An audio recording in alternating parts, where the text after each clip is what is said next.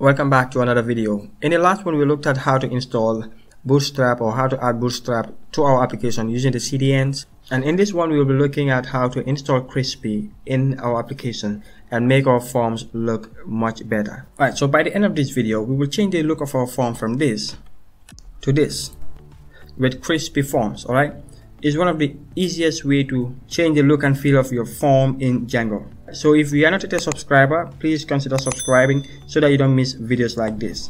Now before we do anything, let's look at how our application looks. I'm going to open add items.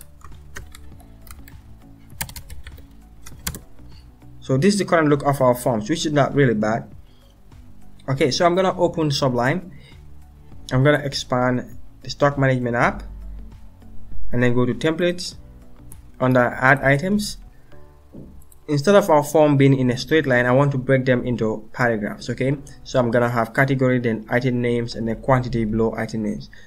You can do that by adding .asp onto the form to make it look like a paragraph. as_p, save it, and if I do a refresh, so our form is kind of staggered and it's not looking good. So we're gonna add Krispies to fix this. Alright, so as usual, all the codes are on the blog side, and I'm gonna scroll down to the stock management project and then click how to add Krispies forms to Django.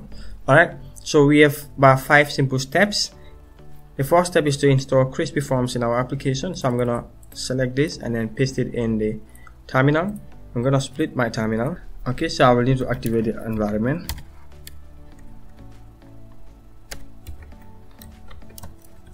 And then paste the command right there.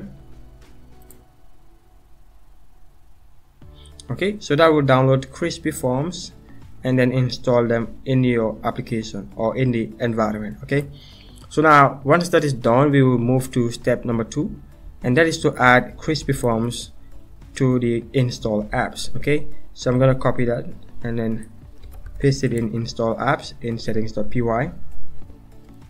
So I'm gonna expand the project, Django project, go to settings. I'm gonna paste Krispies form right there. Okay, save it. So I'm gonna add Krispies template pack Bootstrap 4. So if you can remember, in the last video we added Bootstrap 4 to our application, so we're gonna use that as our template pack. Copy and then paste it below static URL. It can be anywhere, but I usually paste it all the way down. So I'm gonna save it and then move to step number 4, which is to load Krispies form tags in the template where you want to render the form or where the form is being rendered. Right, in our case is the add items. Okay, so I'm gonna copy this and open add items. So just below the static files, I'm gonna paste the Krispies form tags. We're gonna load the Krispies form tags so that we can use the tags right in our forms. Okay, so this is the form that we have here, form.asp. I'm going to change it to form pipe Krispies.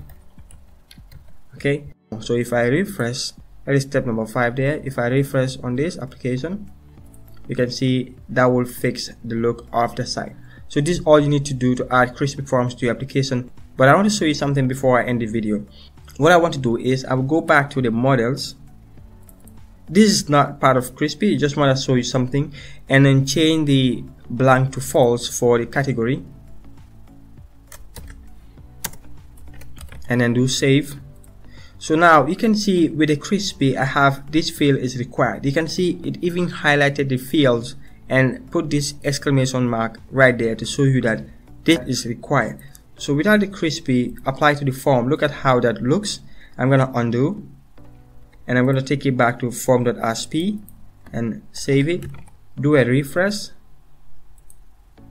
So you can see how all of this is looking. So if I add few more requirements to the form, and I will change this one also to false, do a refresh again, we have this field is required, this field is required. For the user of the application, it will be really difficult for them to identify which field this is about. Okay, but with the Krispies, so I'm gonna save that back to Krispies. So I fixed back the Krispies. I'm gonna do save again or do a refresh. So look at the difference there. Okay, so this is how to add Krispy to your application. If you enjoyed this video, click on the thumbs up button. If you have any questions, you can leave them in the comments below.